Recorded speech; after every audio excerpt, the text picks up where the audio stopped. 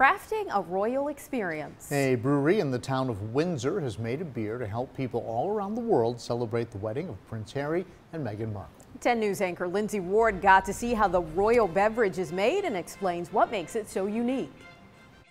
As we've reported, there are plenty of products that have been made in honor of the royal wedding, but one you can actually drink.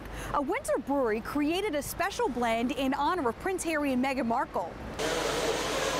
And we were invited in to see their operations. They opened in 2008 and specialize in making brews for the local community. Of course, what's going on right now is the royal wedding. But it's using different ingredients. Their recipe includes American hops and barley from the royal farm.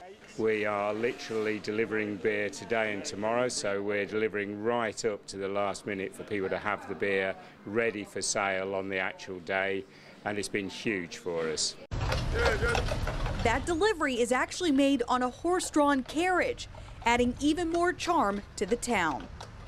The same brewery created a special blend back in 2011 for Prince William and Kate Middleton, and it has two swans in the shape of a heart. They actually still sell this blend today. But the label for Prince Harry and Meghan Markle includes a man's Windsor knot with the Union flag on one side and the American flag on the other. In London, Lindsay Ward, 10 News, working for you. For complete coverage of the royal wedding and to see all of Lindsay's adventures in London, head to WSLS.com/royals. And be sure to watch WSLS 10 Saturday morning starting at 4:30 a.m. in the morning. Oh my. But that's NBC's live coverage of the royal wedding. AM.